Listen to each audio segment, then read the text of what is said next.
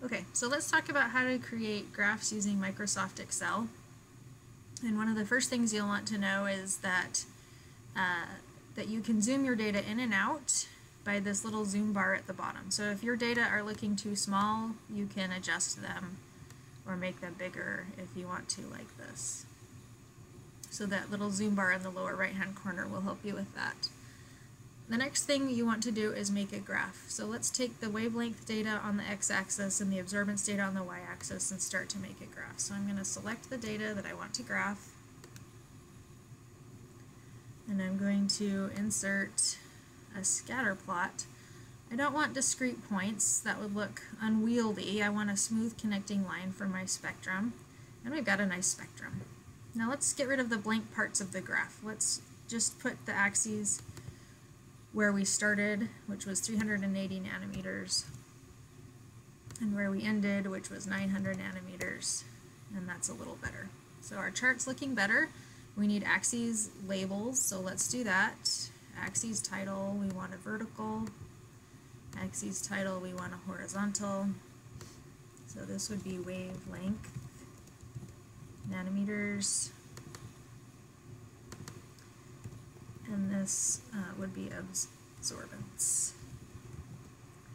Okay, and we could call this something that describes what it is, which is just anthocyanin spectra at varying pH. Alright, you can call it something different, but that's something descriptive. Now we want to actually add more spectra than the one we have right here. So what we do to add more spectra, if you have a PC, you right-click. If you have a Mac, you control-click, and you select data. So it's saying that I already have data in the graph. They're calling it Series 1. I want to call it by its pH name.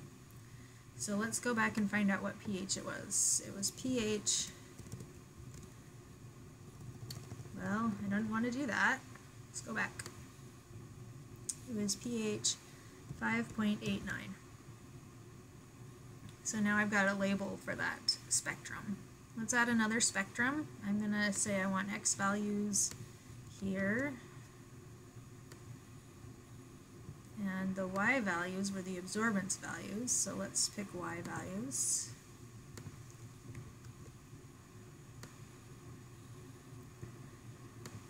And we want to say that the series name is pH 6.99.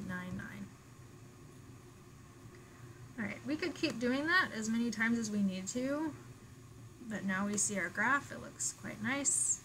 It has the pH, high pH spectrum and the low pH spectrum and the somewhat higher pH spectrum.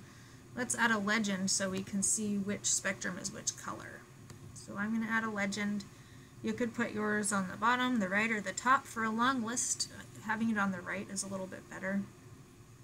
And then let's add more data. So we still have the next couple of pHs to add.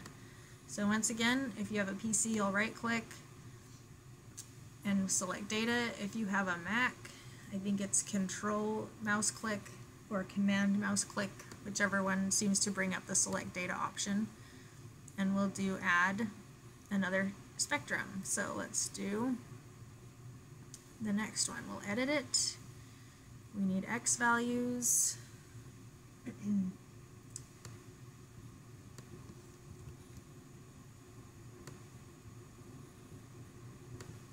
we need Y values.